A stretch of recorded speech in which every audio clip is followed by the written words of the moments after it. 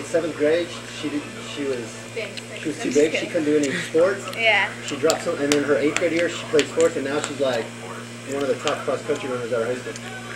I can see your white feet. In Carnivore High School, the one we pass every day when we go to Trinity. I was going to say you look a little young to be in college. Yeah, I've been training them for like What are you doing? 2 years. Are you doing cross-country? Because that's Yes. what he said. Yes. How tall is it, Eric? 40, 48. Oh man, he needs to be colder. He's 40, man. Put his foot. Put some ice in here. Hey, do you have to pay to go to Incarnate Word? Yes. Okay. Yeah. Do you get scholarship to their college? Yes. You get scholarship to their high school too?